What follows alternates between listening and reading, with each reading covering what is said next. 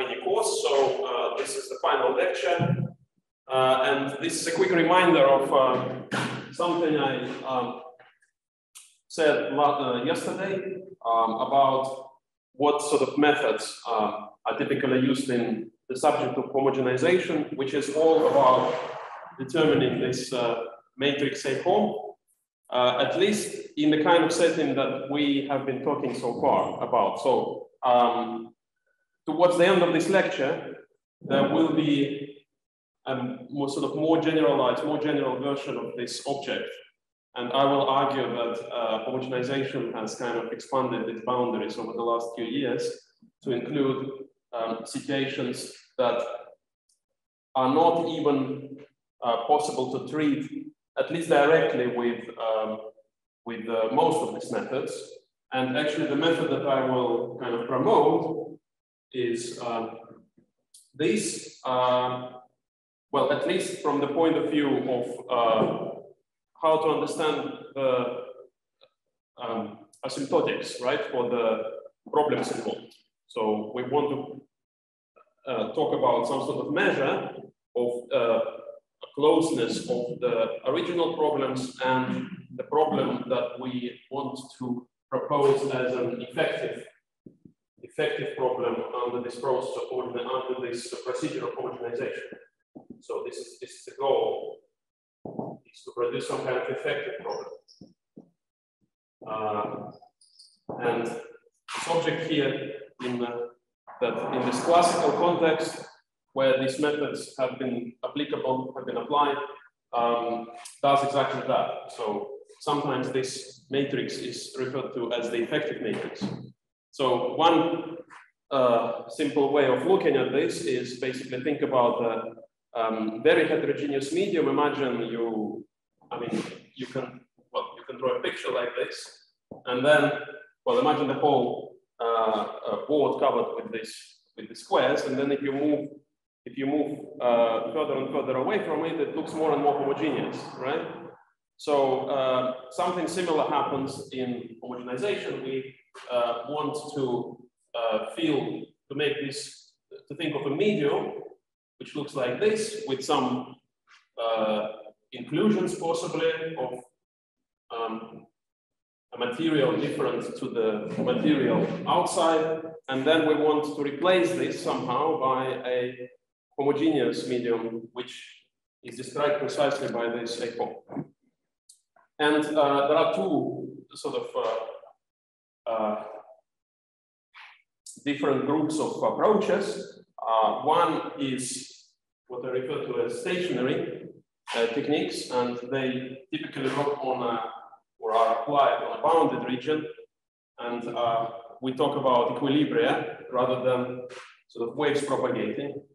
And I went over the energy method by Murray and Tartar, goes back to the 1970s yesterday. So basically, all of these methods, they're kind of based on a sort of compactness argument, and that's why we want to work on a bounded region as well. But of course, there is some interplay between the two as well. It's not, this separation is not strict. And then non-stationary methods that, or ones that I refer to as non-stationary, they are the ones that are relevant, perhaps most relevant in the context of wave propagation. And this is the kind of methods that belong to the realm of spectral analysis, if you like.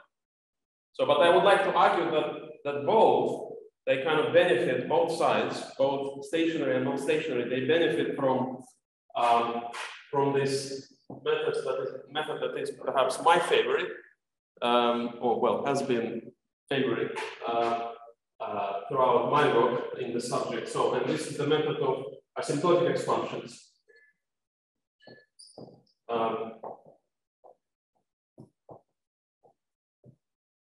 So it kind of spans the two sides, and I'll put here 2 scale, but we will see that maybe this is too restrictive to think about it like this. So I will start with an example of how a two, so-called two, that shows what a 2 scale asymptotic expansion is. and how it works and how we get again to the same object. So we've seen how to do it by the energy method, and I will now show how it comes up via an asymptotic expansion, and it will be a two-scale expansion in some sense. But actually thinking about it maybe a bit wider, still in the context of asymptotic expansions, but not necessarily taking what is called a two-scale ansatz. Remember the word ansatz. And that will be the last part of my course, really, barring a quick run through a brief discussion of the most recent results where a more general object than this emerges. So, thinking wider in the asymptotic expansion sort of context is actually quite useful and delivers you precisely this. And this is what we're after eventually when we want to study waves. I hope I have argued to some extent for that, right? So we want to understand how operators of our problems behave. I haven't said what operator norm means, and I won't, because there isn't enough time. But well, there will be a statement where which will involve an operator norm, but I won't necessarily expect you to understand in detail what that means. So just that there is some norm that measures the distance between operators. Okay, and it's somehow the fact that distance is small justifies our derivation of the effective problem. Okay, so with this I'll get going with the method of two-scale asymptotic expansions, still in the context of the left side of this board, right? So we're looking at well, actually no. I'm gonna think about you can think about the context of a bounded region, but not necessarily. We'll just look. What we'll do is I won't pose a problem, a boundary value problem. I will just write the equation that we have been looking at from the beginning, and I will just try to put this two-scale ansatz into it and to show that this object in form appears from it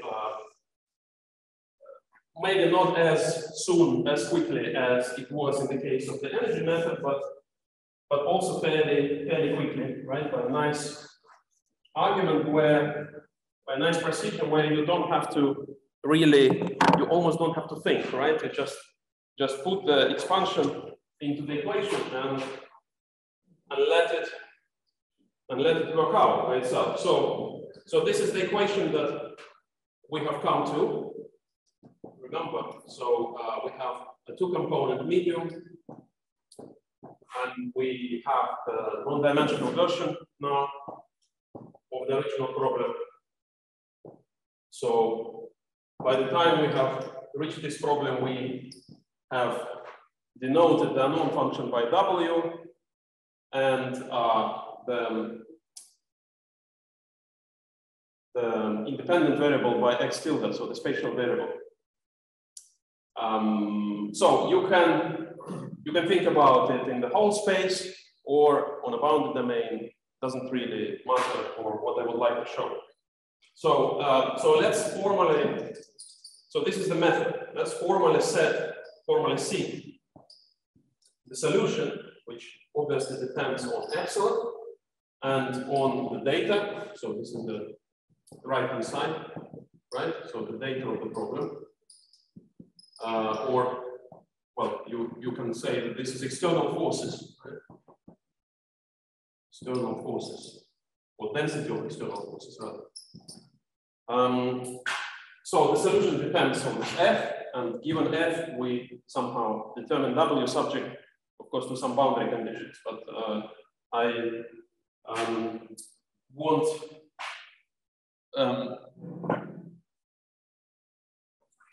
involve that into what's coming in the next few minutes. So So seek this, the solution in the form.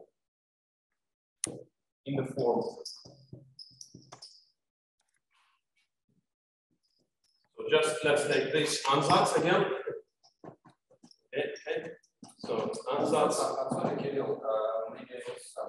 what have you done with your frequency? What have I done with what? Oh yeah, that's right. We're keeping Z here. That's fine. With the frequency. Well, it's is this what you mean? Well, it's fixed. It could be 1. It could be anything you like. So it's fixed to some value. Not negative. Not positive. Right. So it can't depend on the time. So it can't depend on the time. I don't want to go into that right now. So maybe it can for you at some point, but here we just want to see something. So it may depend on epsilon, but it's a separate discussion. So then, okay. So let's take this. Is the W of X on the X filter there, where you're still teaching the X and the X filter? Oh, in the left-hand side. Sorry, I don't think.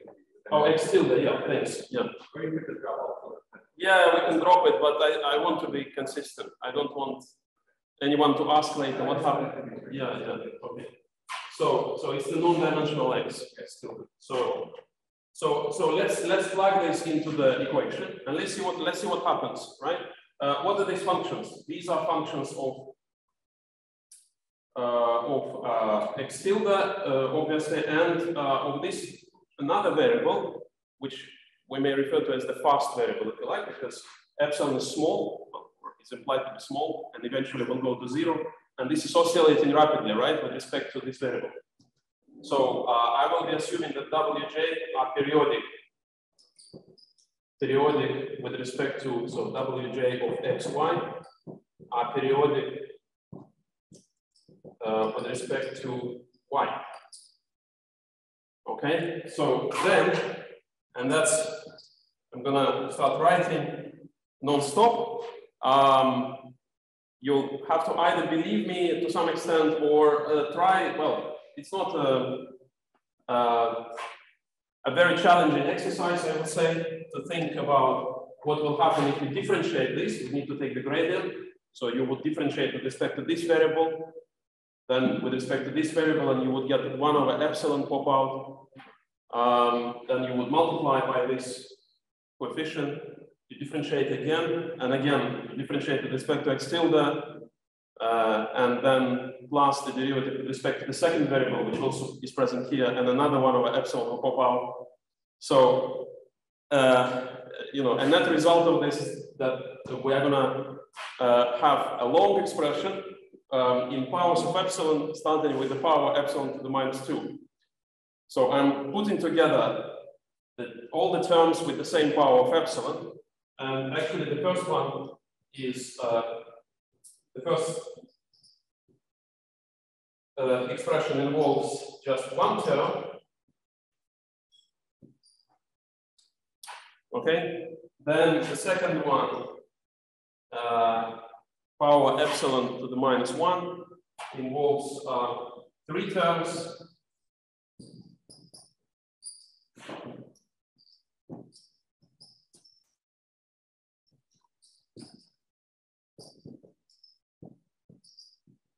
Okay, minus the gradient, so similar, the term similar to this, but with W1.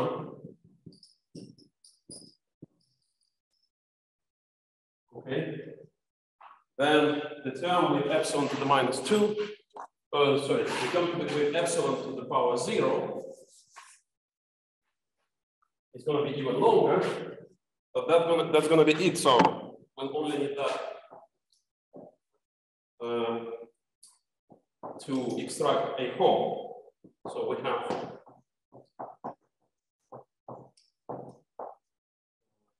still the W0 minus x tilde a of y grad y W0 and minus grad y So swapping now. Grad y dot a of y grad x w naught. Oh, should be w1 this one. Of course, w1, and then minus grad x tilde grad y dot a y grad y w2.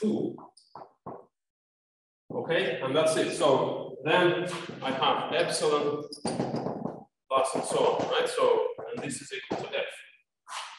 So starting from here and then continuing there.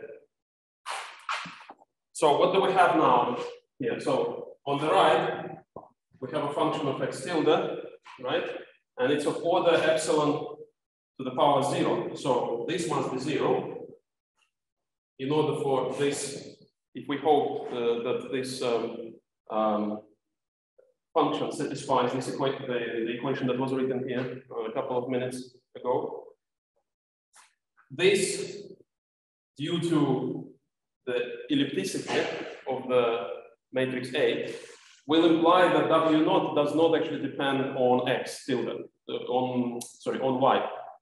It doesn't depend on the second variable. It only depends on x tilde. Right? So let me write this on. Let me write this in more detail. So if minus divergence A of y W gradient W naught equals 0, then I can multiply. So I can multiply by the test function phi and integrate over the unit cell, right? So remember, the unit cell is our period, right? So this is what we label by this symbol. So we integrate with respect to multiply by a test function, integrate by parts. Due to periodicity, this is written as A of y grad y W naught grad phi. Now I take phi to be just W naught simply here, right? In particular, so this is true for any phi. I put the phi equals W naught, and that gives me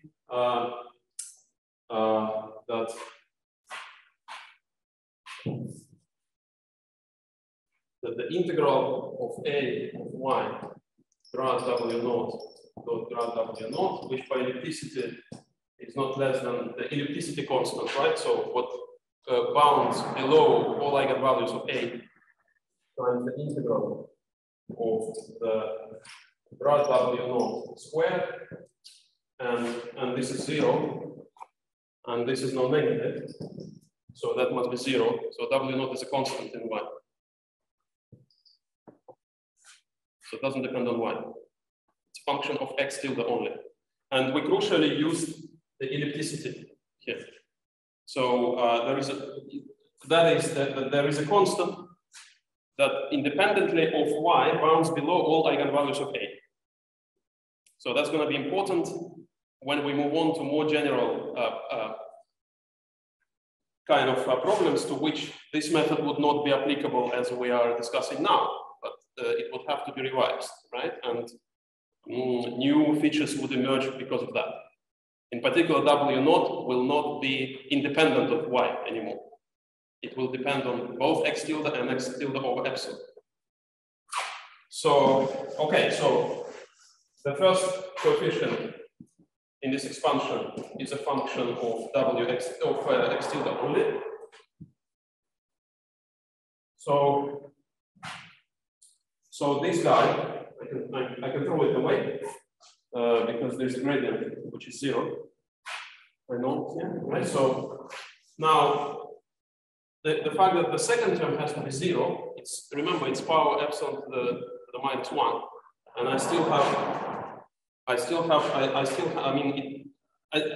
I again have to say that it's 0 because the right-hand side has the lowest order of the right-hand side is epsilon to the 0. So, and naturally, this gives me an equation for W1. And this is exactly the equation that I had for that function m psi. Remember that I introduced yesterday. So we had this equation, divergence of a grad m psi plus psi equals 0. So you will recognize here exactly that equation. Only that the role of psi is played by this gradient. Right? So if I can write it, as grad y dot a of y grad w1 here. Plus that guy, so this is, okay, I can put them together like this.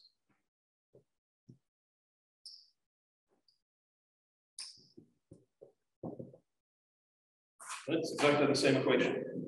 I'll drop this. So actually I know, so I'll introduce these functions and I'm gonna actually use 3 functions, n1, n2, and n3, such that m psi is n1 times psi1 plus n2 times psi2 plus n3 times psi3. So this m psi is obviously linear in psi. So I can always write it like this. Then these 3 functions, n1, n2, and 3 don't depend on psi. And then w1. So from here, w1 is of, it depends on x n, but x tilde ny. And this is then the sum of nj of y times the derivative of w naught with respect to xj over all j. So I actually get a formula plus a constant, right? But I'll make sure now at this point, I'll require that these functions have, first of all, they have mean 0, so I can extract them in a unique way. I can define them in a unique way. And well, I mean, in principle, you can keep this constant here, but it turns out that if you go into the higher orders, it turns out that without loss of generality, you can actually set it to 0 at this point.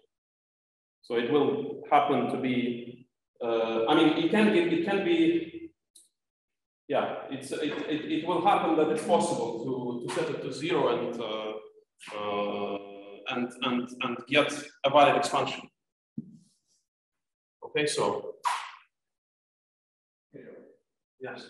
If I understand that correctly, isn't it one of these things where if you did not manage to take the 0, it would just contribute to another smaller order solution of the same kind to the whole thing, right? I mean, it's kind of independent of all the other coefficients that you would solve along the way, right? Right. Yeah. Act like just another W, but at a lower order, you can just throw away. Isn't that basically like, or not? You want an explanation of why I can get rid of it? Okay. Yeah, well, we can discuss it later. You can just say yes. I mean, I could have just sought the solution in this form, right? But yeah, yeah. So and then finally, if I substitute now, okay, so I have now the condition, the requirement that this term here equals the right hand side f, right? So this is my next order equation. And I will treat it as an equation in y again. So remember, I treated each equation as an equation in y. So the first equation was an equation in y on w naught. The second one, an equation in y in w1. This is an equation. This can be treated as an equation in the variable y or on w2. And the condition that it's solvable, this equation, is, well, one condition it turns out to be necessary and sufficient is that when I multiply by a constant everywhere in the unit cell and integrate by parts, I must have a consistent, I must get the true equality, right? So integrating by parts with, after multiplying by a constant, will get rid of this term. It will get rid of this term as well. And then I will be left with the condition that the integral over the unit cell of minus grad x tilde dot a of y grad x tilde w naught plus grad x tilde divergence x tilde a of y grad y w1 minus, yeah. And now if I use the expression for W1 that I found previously, I get exactly, well, this is again a quick exercise. I get minus grad x divergence x tilde a form grad x tilde W naught equals F. So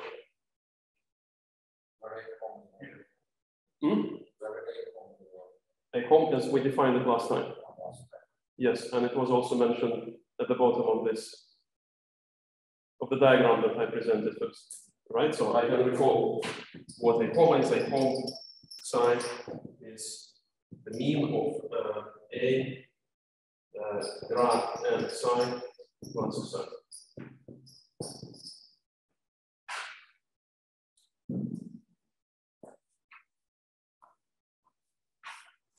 Okay, so we've killed two birds with one stone. So we've looked at how two-scale expansions work or may work, and also we've re-derived the homogenized equation. So this can all be made rigorous, but then you have to set up the boundary conditions and be more careful about what you do, of course, because to get the estimates, you would need to have a proper setup. Okay, so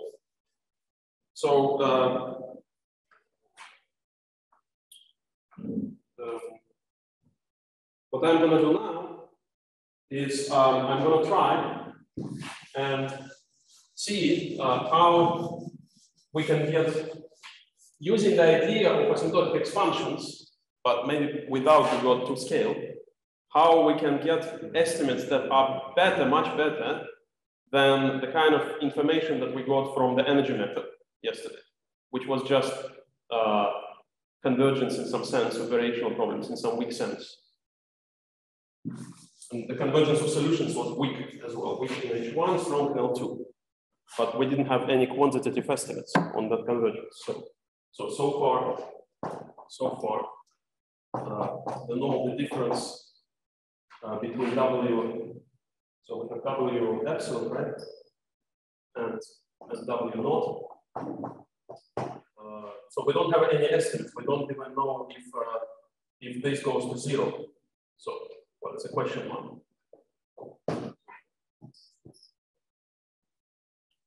Okay.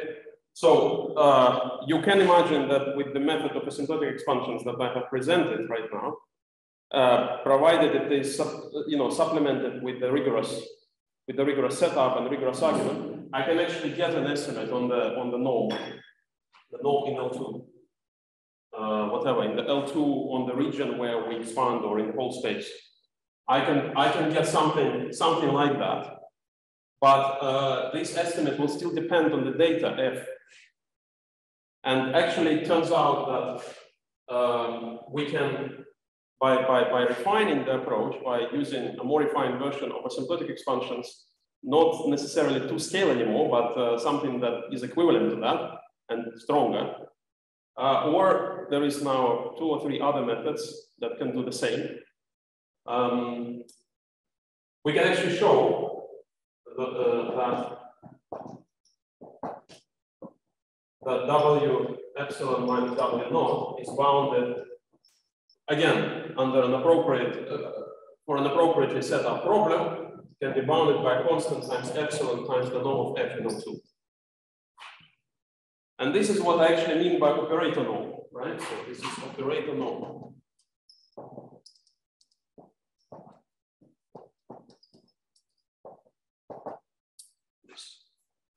So this is our goal in a sense, in what over the next 10-15 minutes. Can you please change the mark? I can try, yeah. So we have another.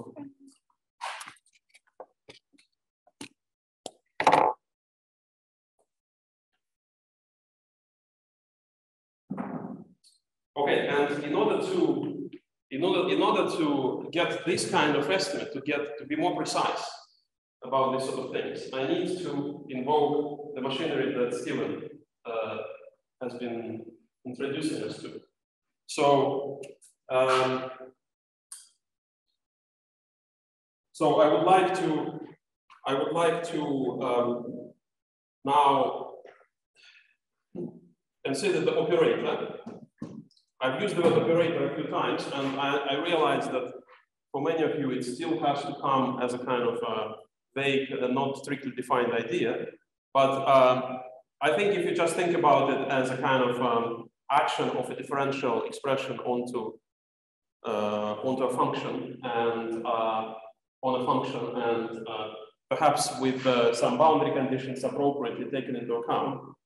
So it's an action, right? It's an action of a function that produces the right-hand side. So that's an operator.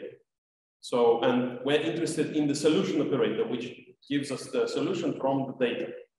The solution operator or the resolvent from the word to resolve, to solve, right? So we are interested in the resolvent of this operator, which I'm going to denote a epsilon. And I'm going to put on purpose the operator in quotes because we haven't defined it appropriately.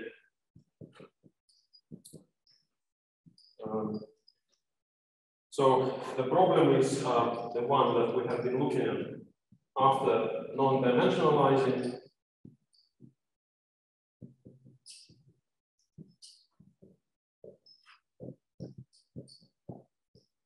So, right? So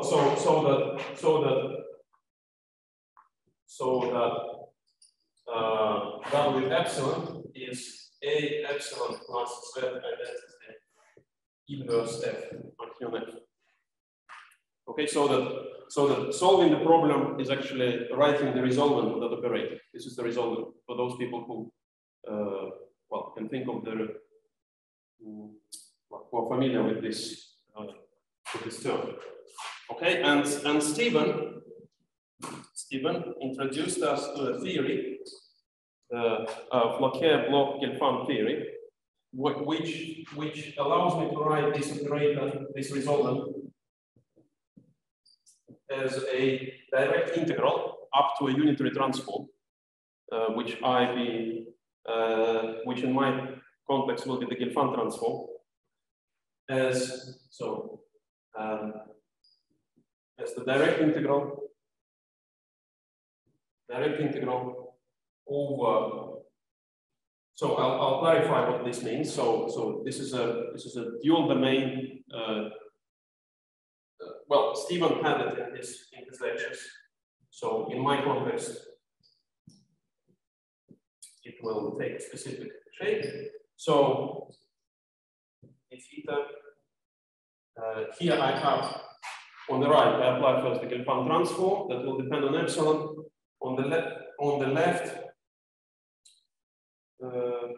well, actually, my Gelfand transform, the way it is done here, it is not dependent on epsilon. So it's just G, the Gelfand transform, and G star on the left. So we apply Gelfand transform.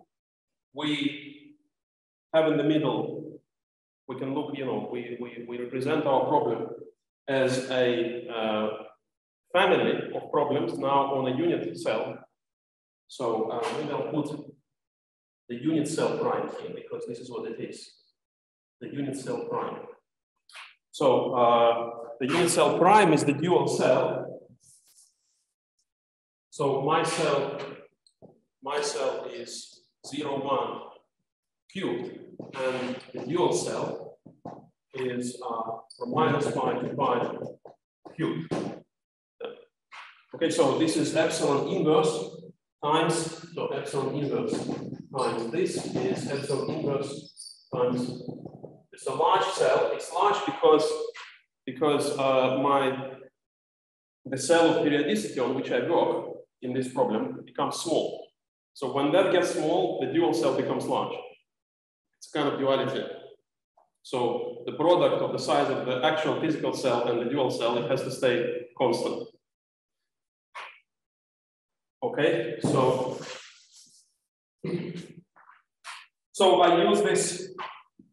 I use this kind of representation, and instead of working with that guy, which is ultimately my goal, to get quantitative estimates on the behavior of W epsilon solutions, that is of the resolvent, right? To this problem, I will be working with these resolvents, and then once I have obtained estimates for that, I will apply the Gelfand transform. I will just sandwich it by the Gelfand transform, which is something I know very well, right? And Stephen introduced it for us. So GW, the Gelfand transform,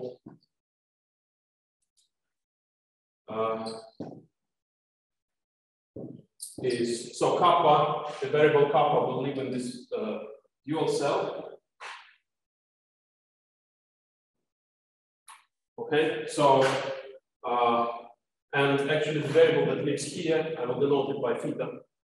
So the Gelfand transform of the function W is a function of y, which lives in the original cell, and kappa, which lives in the dual cell.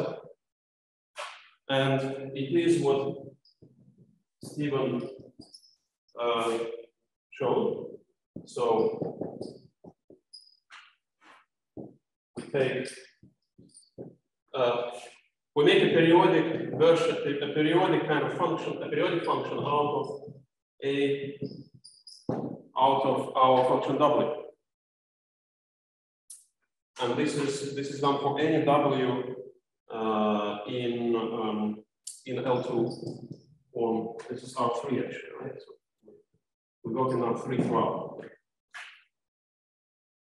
Okay, so I said that I'm going to be working with these resolvents, parameterized, of course, now by these guys. So remember, this is kappa, which is epsilon times theta. So kappa is epsilon times theta. The two versions of the dual variable in a non-rescale and in a rescale set.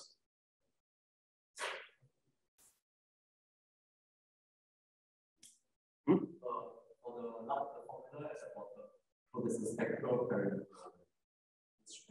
Oh, Z, yeah, thanks. So, yeah, so my question is, what is Z?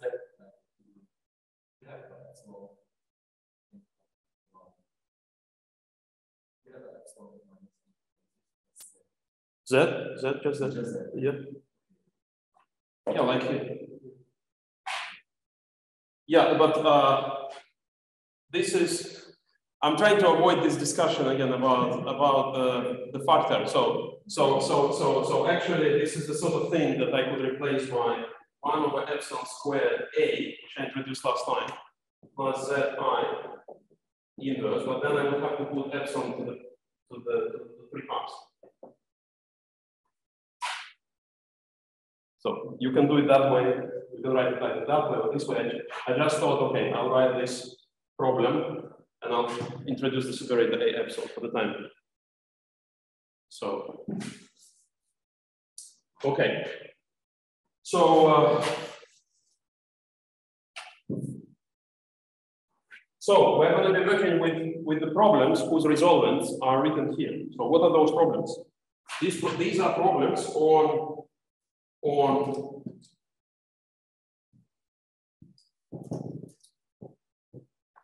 on the cell, on this cell, right? On the cell where Y lives. So here they are. And for the solution, I will add an extra label theta, because now there is an extra parameter. That's why I said about the family of problems. So for each theta, I have a problem. I could have written here kappa, of course, but it's not. It would be the same. But I would actually like to keep it as epsilon theta because of the way the method works. So in terms of writing it right now, it doesn't matter. But for me, it's more convenient to keep theta, to keep it in this form. This dual variable, not in this form. Okay, so F represents is just a corresponding fiber of the Gilfan transform of the right-hand side lowercase f.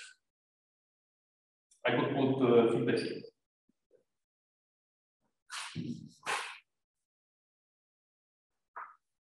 So and now, well, I have only one scale now, but a parameter, and as a price for dropping the other scale. So remember, I had the scale of x tilde, the scale of x tilde over epsilon, sort of slow and fast. Now I have done the Gilfan transform. I still have the fast variable, which comes in the guise of y.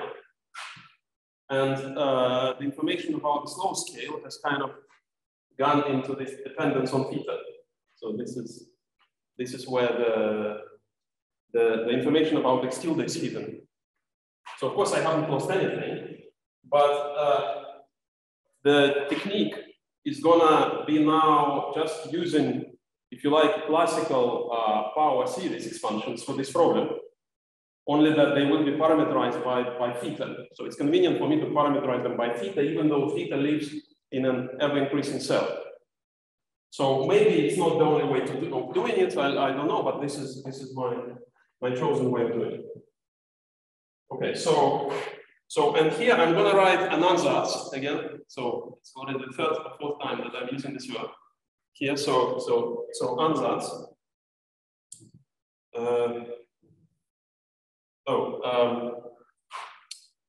Okay, so actually, yeah, that's fine. So ansatz again. I'm gonna look at a kind of power series ansatz with terms dependent on theta. So I'm gonna label an approximating function by b. So this will turn out to be close to w eventually. And consider this. So this is an ansatz that I have actually worked out by playing around with power series expansion. So I'm not being completely fair here. I have gone beyond the point of using an ansatz. I have actually done some playing with ansätze, and I have come up with this formula as a result. And this formula will work, I know that. So, but it's still a kind of ansatz, right? It's still a form of my approximation. What are these C theta? So nj, we're familiar with. We've just had nj, right? And so this is, sorry, there is a summation here. Summation with respect to j. So this is n1, n2, n3. These are the coefficients in that n psi was n1 psi 1 plus n2 psi 2 plus n3 psi 3. Okay, so I'm going to say what C theta is and what R epsilon theta is. So C theta is the integral over F theta divided by theta dot A called theta plus 1. R epsilon theta solves a problem, a special problem, minus the grad plus I epsilon theta. So there were kind of divergence, shifted divergence. Dot A grad plus I epsilon theta, R epsilon theta, plus epsilon squared, the integral over, this is an important term that took me a while to spot. So I knew that the mean of R epsilon theta should play a role, but I didn't know how to exactly incorporate it. So, but this is the way should be done. And then there is some right-hand side, which, okay, has quite a bit of detail in it, but, you know, just some function that you obtain basically in analogy to the sort of terms in the equation for W2 that we wrote in the two-scale expansion. It's the same kind of stuff. But here I'm doing it just for a standard power series expansion, not for a two-scale expansion. So I have some terms here which actually I don't need to write them right now. They won't make that much sense anyway. But they depend on everything that we already know. So this is Fe. And actually, well, this is something that I denote by H epsilon theta.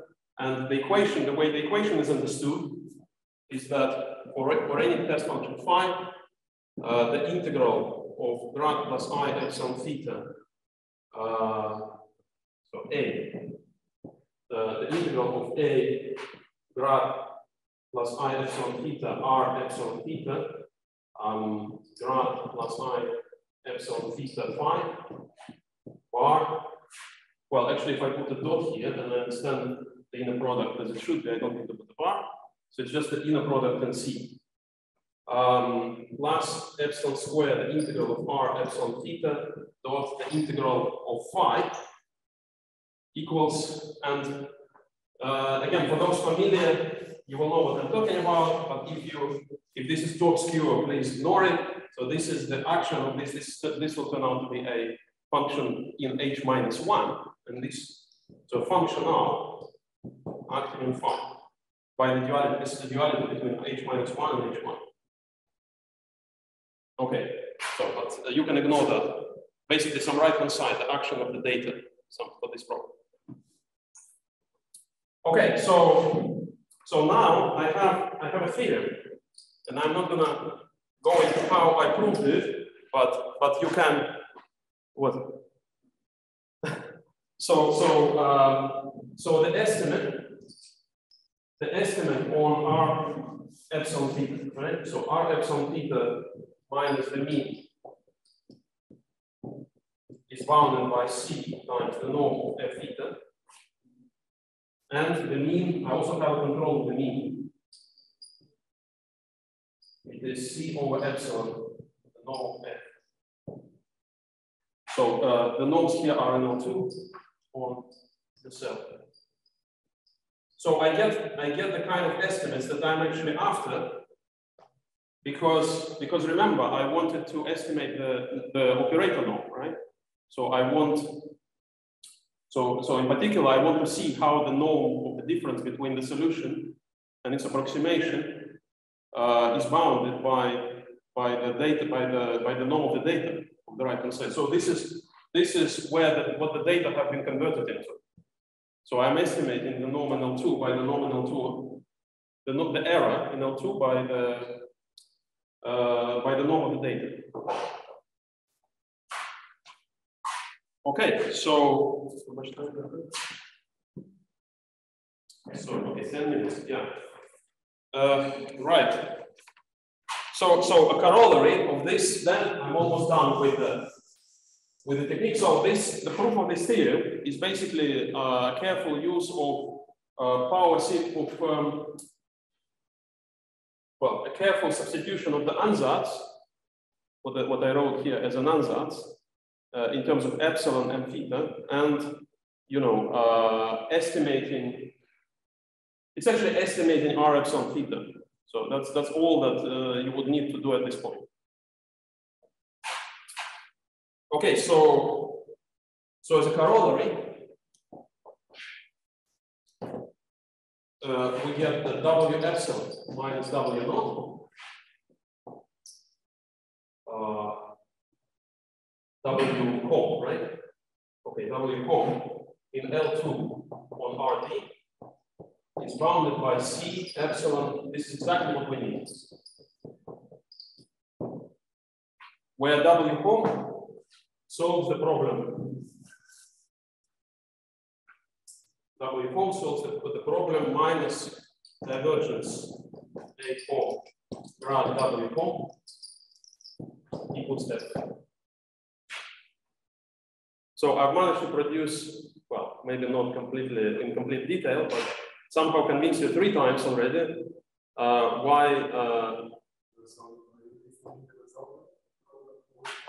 Sorry. Yeah, keep forgetting. Of course, yeah, thank you.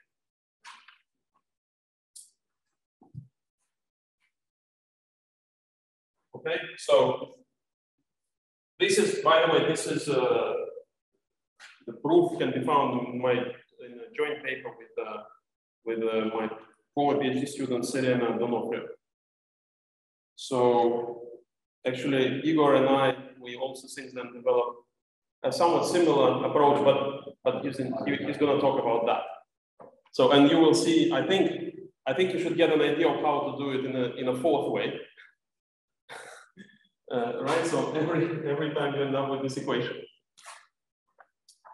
Okay, right, so the final part of my course will be what happens if I relax the condition of uniform ellipticity, right? So far we have used, remember that the Truchel estimate, I mean, I understand this in the matrix sense, right? So this is identity, okay. So all eigenvalues are bounded below uniformly in Y by some constant. So now suppose that square root of mu over mu1, which I will label by delta, is a small quantity. Okay, so what do I mean by small? It will go to 0 simultaneously with epsilon.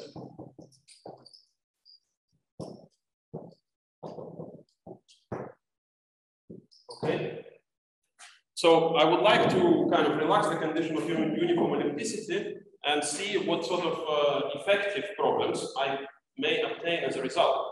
And I want to be very precise quantitatively. So I don't want to go into the realm of compensated compactness, Murat-Tartar method.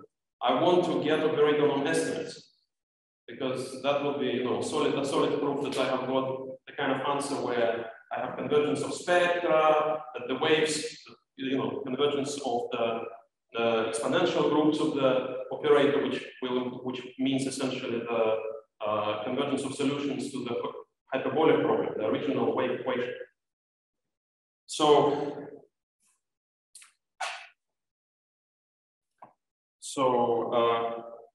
let's go back to the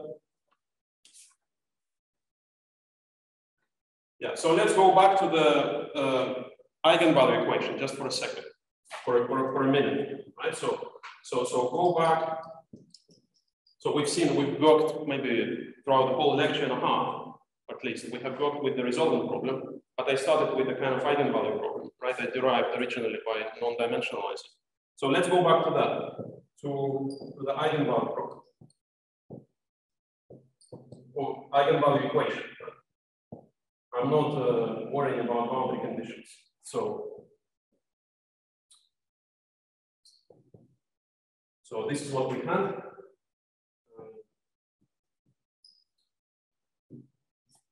Originally, right? So before we non-dimensionalized even. So this is where X was. So dropping a tilde would play a bad joke with me at this point. Yeah, sorry. So this is the original X. And now I'm gonna do what I gave you as an exercise in lecture 1. It was a kind of note in passing / exercise.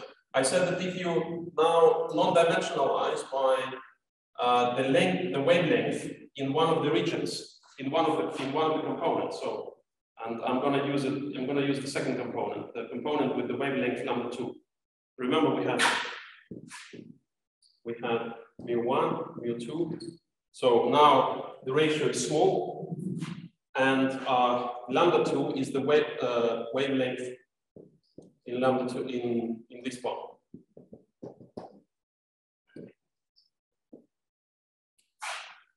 So I'm going to non-dimensionalize using this and using this rescaling. And well, I'm going to skip the details because I'm running out of time. So it will be, I guess it will stay an exercise effectively. But I will. Well, it's a straightforward thing to do actually. It's 3 lines, right? And we've done this. We've done this when we introduced that reference length scale, capital L, that I did for talking about wave packets, right? So I actually spelled out the answer to this process. And I said that when you do that, you get mu1 over mu2 here, 1 x hat, grad x hat w hat equals w. Oh, yeah, so let's write it first with epsilon. So x over epsilon, w, right? W, x tilde equals w, right? And I promised, I said when I mentioned it, that we will get just 1 here. So the value of the spectral parameter is just 1 because I did the rescaling by the wavelength in the medium by which I divide here, by post mu I divide here, and all the bits and pieces are all omega squared mu2 lambda 2. When they come together here, combined with z, they will give me 1 simply. So actually, it's a nice illustration of to what value z we fix in the result. It doesn't really matter. I mean, it's a kind of indirect indication of the same. So all that matters is what happens with z equal to 1. Okay, we will. That's if we want to go into the other regimes. I'm not going to talk about that. It's not. So there are. Sasha is thinking about high frequency regimes when we do want to couple z to epsilon. Okay. So now, what I'm going to do, mu1 over mu2 is, oh, what's this? Sorry, I apologize. I was rushing too much. So this is square root of mu1 over mu2. So this is delta squared. And I'm going to couple now, I'm going to link together epsilon and delta. So I'm going to write, so I have one more parameter, delta, as a result of this assumption.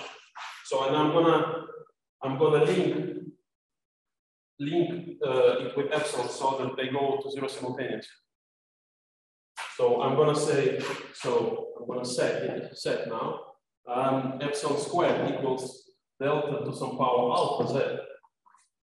And actually I'm gonna bring the spectral parameter back now, like this.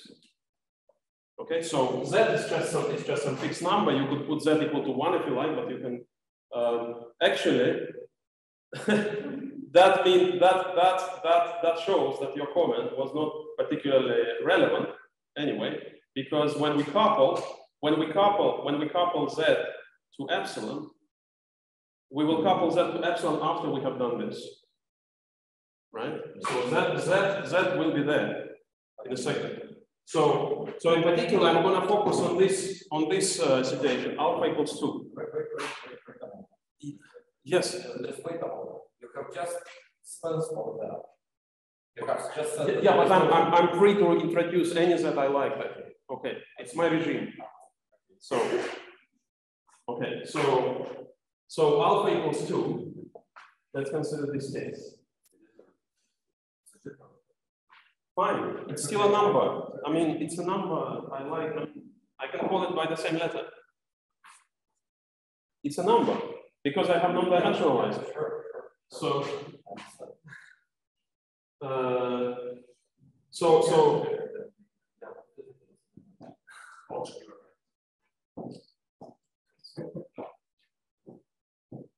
I now have this.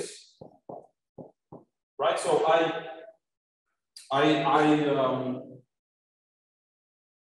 oh, what's happening? So sorry about this. There is no 1 over epsilon squared here because I'm still with x tilde. But if I go to x hat, which is x tilde over epsilon, I end up with this.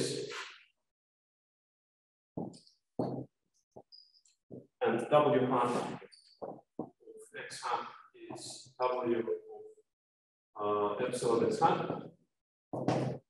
So I get a new, well, an equivalent equation, right, with z as Sasha wished.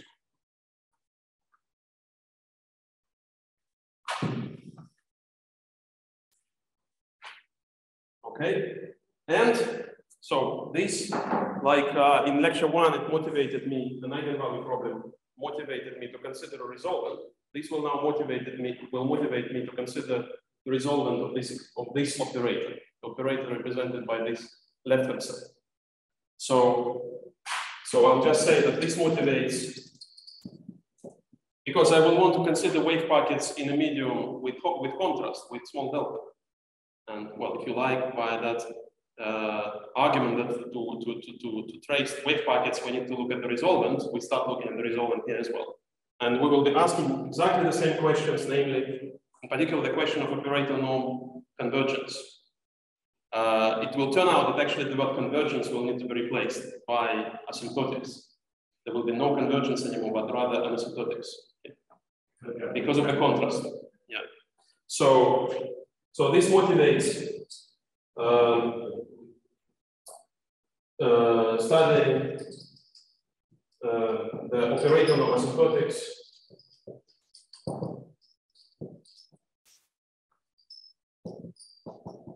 of for the sequence of problems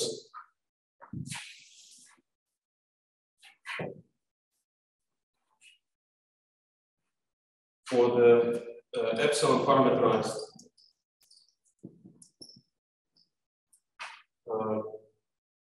problems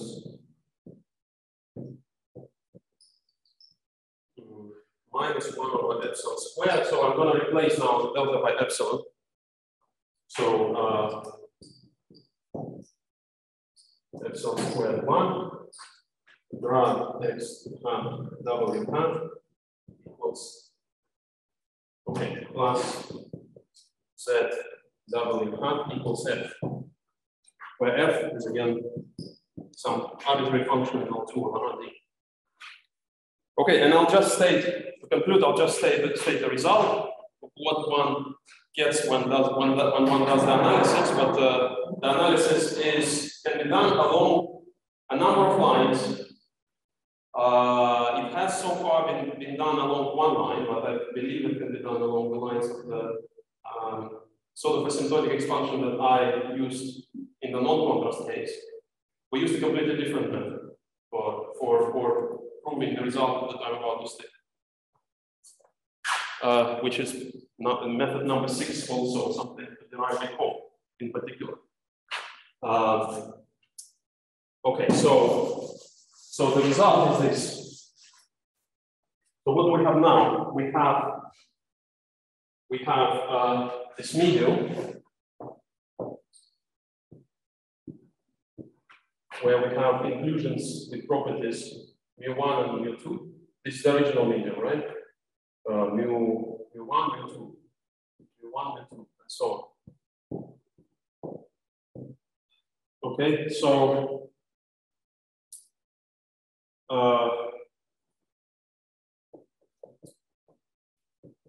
this has period t, right? But of course, I get after scaling, after non-dimensionalizing,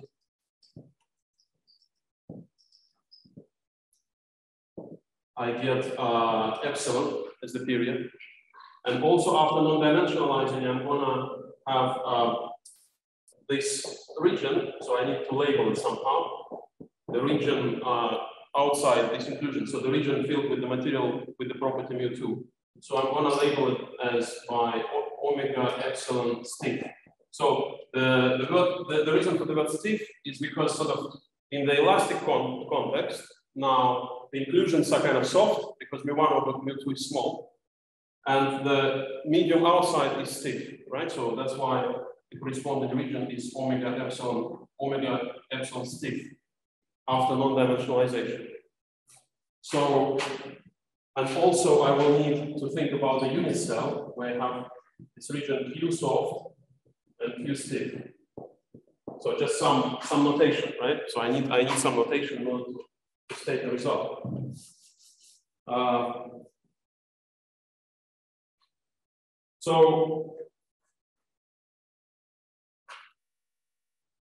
So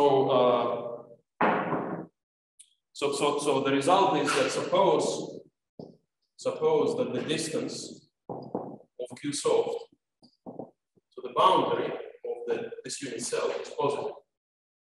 Okay, so we have proper inclusions. So we don't have, we don't have something like this here. We just have, let's say, balls or something that are embedded into the cell. So it would be in 3D. It is in 3D, in fact, in our case. Right? So then the norm, the operator norm of the difference. So I'm going to write the operator, say epsilon, that I introduced